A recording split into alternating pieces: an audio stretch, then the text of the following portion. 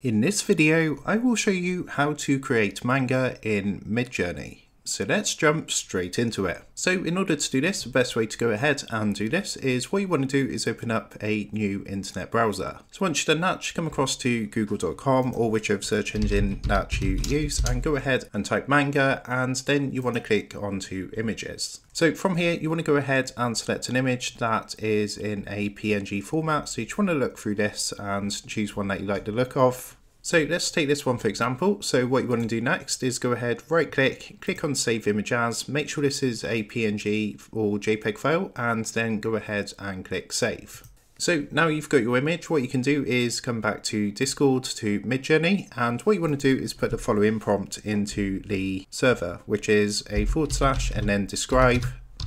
And as you can see, it's going to come up with a box like this where you can actually upload your image. So what you want to do is click onto this and upload the image you downloaded. And here we are. So what you want to do now is press enter to send this across. And as you can see, what's going to happen is it's going to return our image and it's going to give us some good prompt descriptions. So you can see we've got 4 different ones to choose from. So you just want to choose the one that you like the look of. So for this example, I'm just going to go for number 2. So I'm just going to click 2 at the bottom.